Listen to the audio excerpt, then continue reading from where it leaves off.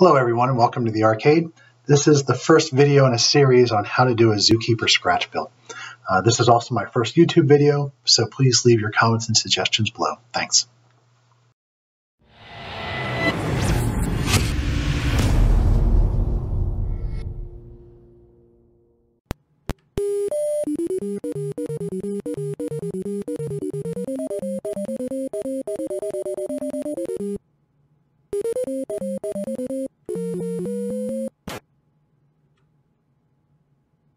So welcome to the website. Website's pretty simple in layout. We have a little bit of background information about the site.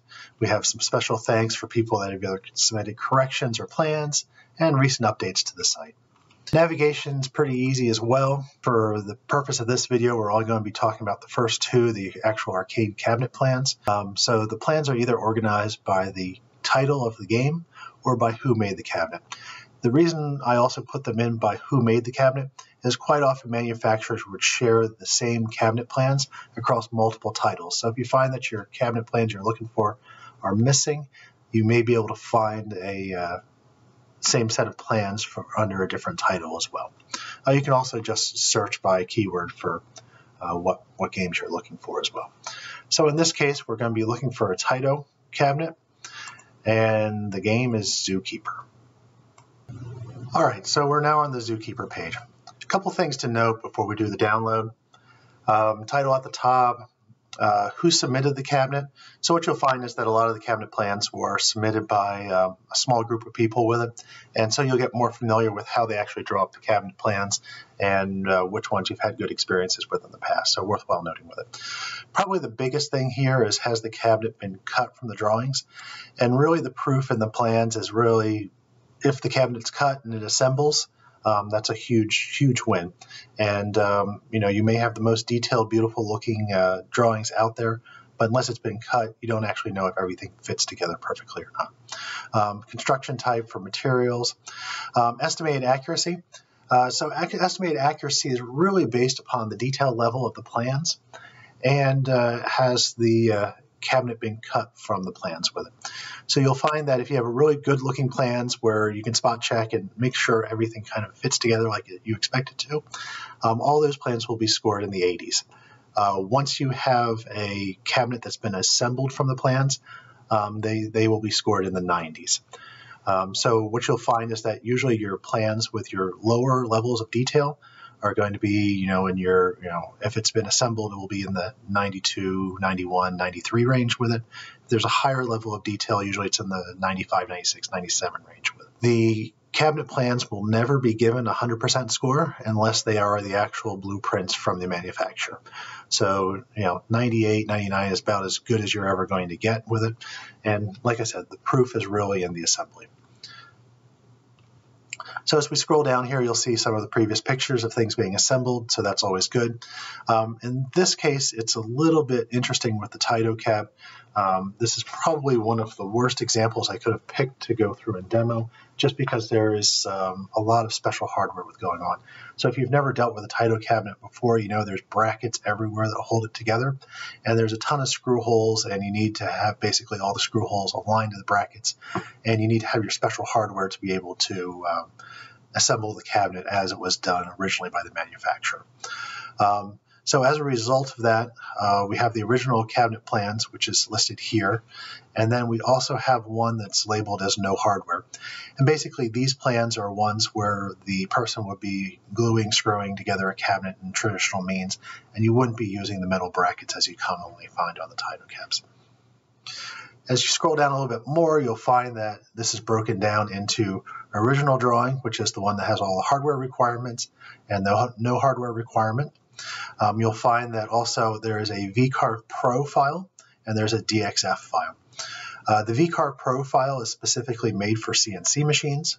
It's compatible with Vectrix products with it, so you're going to be either looking for VCarve Pro or Aspire, so you would need one of those two products to be able to open and use these plans on your CNC machine. The reality is most people don't have CNC machines, and they're mainly just looking for the DXF or the Cad files. The Cad files are AutoCAD files. There's a ton of different applications that allow you to open them. and the Cad files basically are fairly universally compatible with it. The Cad files contain all the measurements of all the pieces inside, so you'll need to have some type of Cad viewer to be able to open up the files and actually check off the boxes to make sure you can see what the measurements are for the pieces you're trying to cut. I also do this files to print section, and basically what I usually wind up doing is taking the profile of the cabinet, the side of the cabinet, and printing it out to a 2-scale PDF document.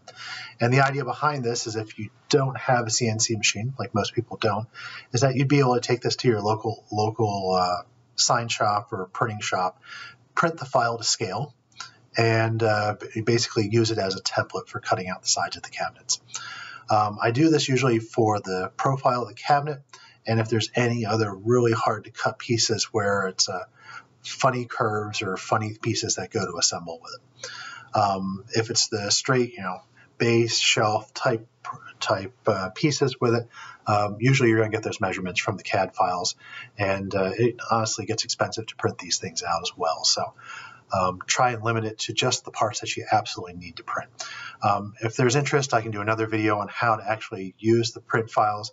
But basically what you do is you take your file, glue it down to your piece of wood with some type of spray adhesive with it, cut it out with a jigsaw, smooth it off, sand off the edges until you get right up to the edge for the print file. And then you'll use basically a router bit with a roller bearing on it so that you can make a copy of that to the second side of the cabinet. You'll also find that there's some drawing specific notes on here with it.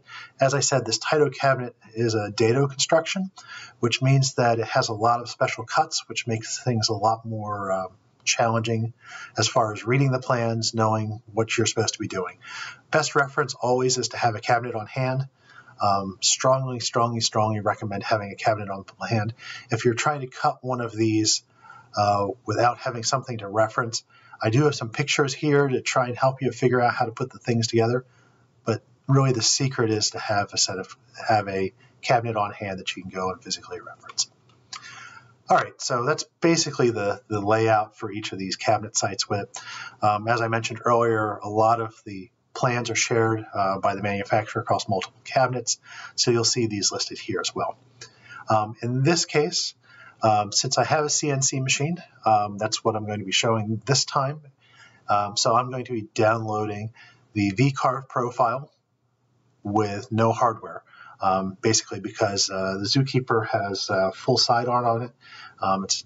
It's kind of a nuisance to go through, apply the side art, and then cut all your holes afterwards to get everything to line up correctly with the hardware to assemble. So we're going to be using no hardware on it, and we'll be using screws and glues to assemble the cabinet. When you go to download the file with it, just simply click on it, and hopefully it'll just save it for you at the top here. Some people have problems downloading the files where they wind up getting a large text file. Basically, this is when you're downloading the DXF files. Basically, the CAD files are just a text file with coordinates in them, essentially. And so if you do run into that problem, you can right-click on it and say download and save as.